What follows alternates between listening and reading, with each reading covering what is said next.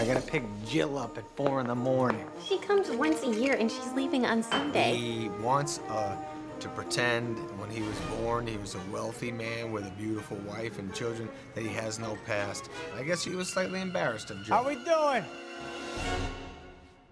Are you going bald? Huh?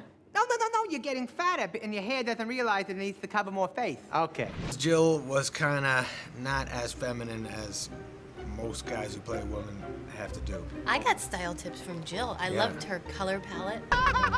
And Jill are so alike. We are nothing alike, I promise you. She's a big girl. Let's go! Oh my She's God! a tough girl, fearless.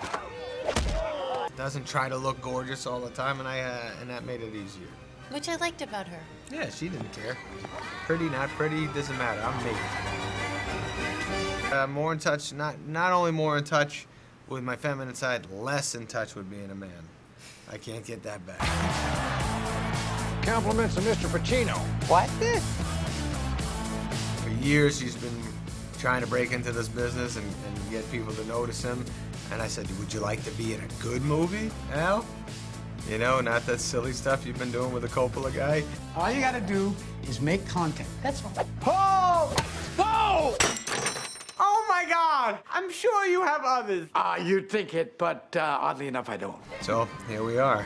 I put him in a masterpiece.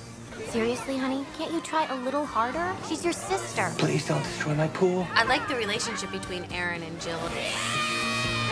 I think that Aaron got a kick out of the fact that Jill annoyed her husband so much. And Yeah, you started to enjoy Jack's uncomfortable life. Some twins can feel when the other one's hurt. A little harder. No, Jill, stop it. He's kidding. What? Oh! Hear that, Daddy? I actually did feel something there. Pride in my son.